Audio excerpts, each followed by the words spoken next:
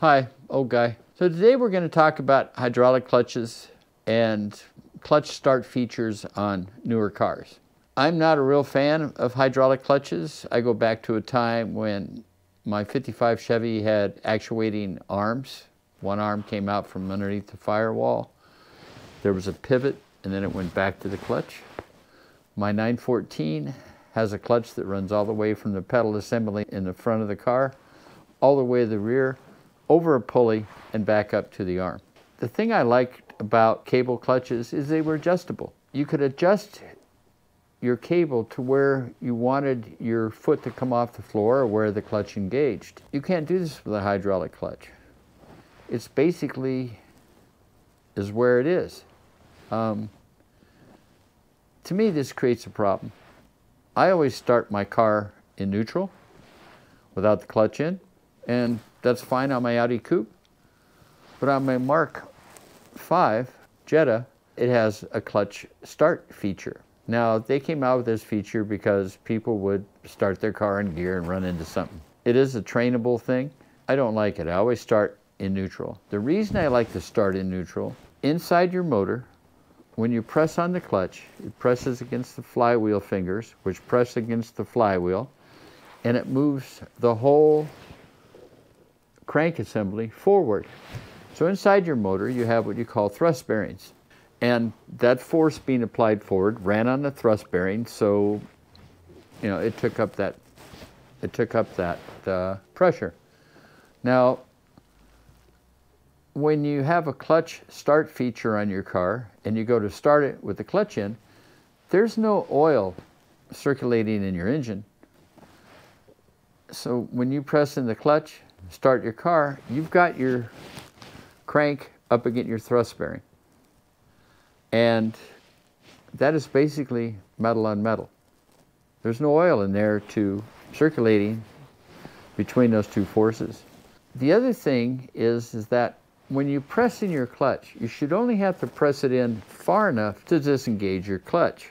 So when you're pressing your pressure plate, the fingers on the pressure plate go in, and it actually loosens the force on the clutch and it allows you to change gears. Well, if you go farther than you need, to me, it also puts excess pressure on the fingers of the flywheel and on the throwout bearing. Now, the throwout bearing is basically, like it says, bearing, with a flat surface on it, goes on the fingers, and that's how they get compressed. Now, a hydraulic clutch uses a lot of pressure. If you're going past where you need to engage or disengage your clutch, all you're doing is increasing the amount of pressure. So you've got more pressure than needed. This applies more pressure to the fingers and actually moves them farther than they need to go. And it also adds more pressure to those thrust bearings. Let's see if I covered everything. The other thing about a hydraulic clutch is it's kind of vague. Along with your throttle. On the MK5, drive-by-wire, this is still a cable accelerator. I understand the reasoning behind that. Just like the hydraulic clutch, you can put the master and the slave anywhere you want to, and it makes packaging a lot easier. On a drive-by-wire, you don't have to worry about where your accelerator cable is going. Makes manufacturing easier, and you don't have to worry about how to route those cables. So what I did on my MK5, in order to cure my problem of without being able to start in neutral, I made up a clutch stop bypass harness. So this harness goes between the existing harness on the car and the hall sensor on your clutch master. And this allows you to start the car in neutral. And since you're able to start the car in neutral, and you no longer have to have your pedal all the way to the floor, I also installed a clutch stop, an adjustable clutch stop. So now I can adjust where my pedal stops. And in doing this, I no longer have that vague, 2 or 3 inches of where the clutch is going to engage. I know exactly where it's going to engage. It's going to engage right off the floor. There are companies out there that will sell you a clutch stop, But the problem is they don't tell you that even though you put in the clutch stop, it has to be almost all the way in, because you still have to have a certain amount of pedal movement in order to get the clutch start feature engaged. An interesting note is that the later cars, on earlier cars, like let's take my 914 again, one of your crank bearings had shoulders on it, and those shoulders were on both sides, and so when you pressed in the clutch, you know, that side of that bearing is what took the load. The newer cars like this VW, and it doesn't matter whether it was a 2.5, a diesel, a 2-liter, or a 1.8, the thrust bearings are little pieces of metal in a groove on the block, on one of the saddles for the block, all right? So you put your main cap on, you've got these two pieces of metal on both sides of that particular saddle, and that's your thrust bearing. I have a friend of mine, he put one of the 2.5 07Ks in a small chassis Audi, made it longitudinal, and he had a problem with those thrust bearings. Now he's running high horsepower, somewhere north of 500 horsepower. But in order to increase the thrust bearing capacity, he took the main cap and had a groove put in them so he could run the same thrust bearings in it, and it cured a problem he had. What I'm going to show you now is how the clutch hall sensor works, how to bypass it, or you know, how I put my harness on it, and a clutch stop. So this is your clutch master. If you look at my previous video on how to take this out, you've seen it before. Clutch pedal. The way this works,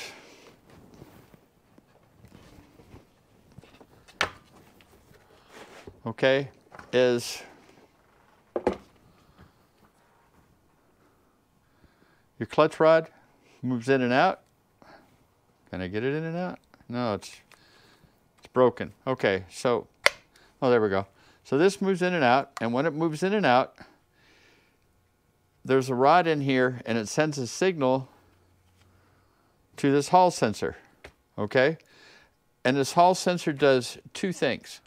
One, it reads your clutch start, so it has to be in before it works, and it also reads your cruise control. So you take the hall sensor off, okay? It's basically a hall sensor and a connector, all right? So, like I said, the hall sensor reads this rod and allows you to, and it, you know, you have to press in the clutch all the way.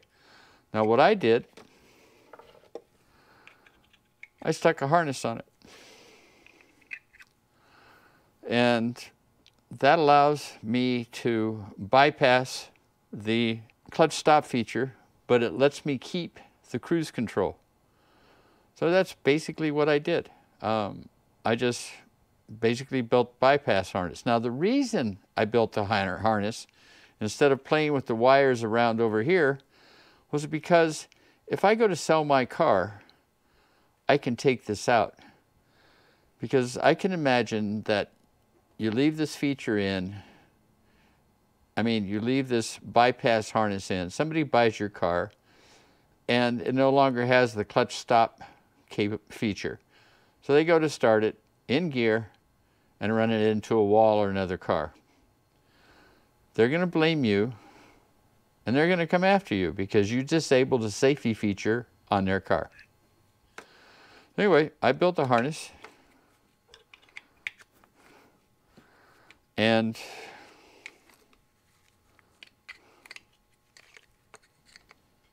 you know, just put it in there.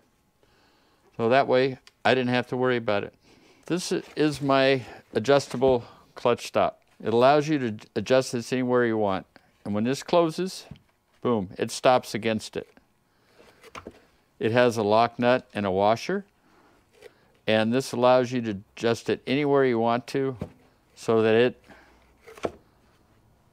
you know, you can adjust the clutch to your liking, how far up off the floor it is.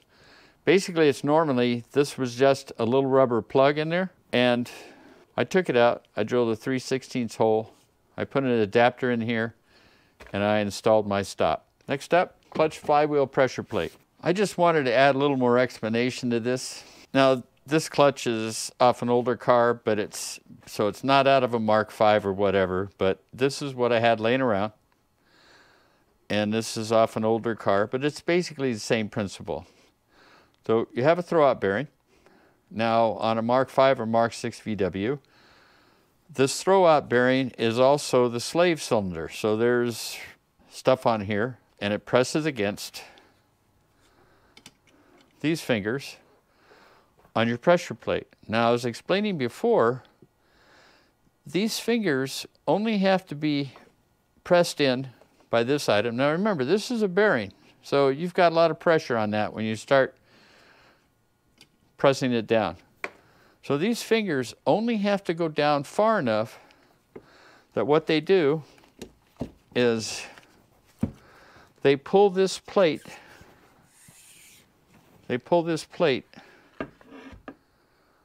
all right, right here. This is your friction surface. They pull it away from this clutch, which allows this to be looser in here, and your spline from your transmission goes in here, and this allows you to shift gears. So let's see if I can put this back on, right? If I can line up the holes again. Should have probably marked it beforehand, huh?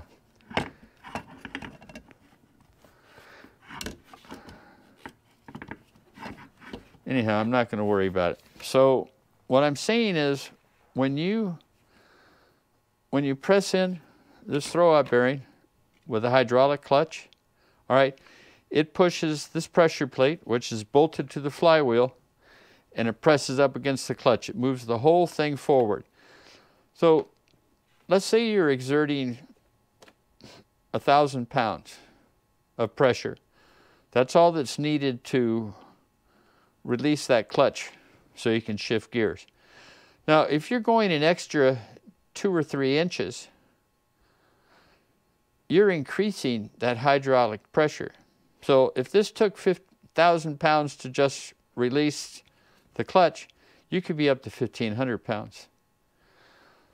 To me, that puts excess pressure on the throwout bearing, on the fingers of your pressure plate, and on your thrust bearing inside your motor on the crank.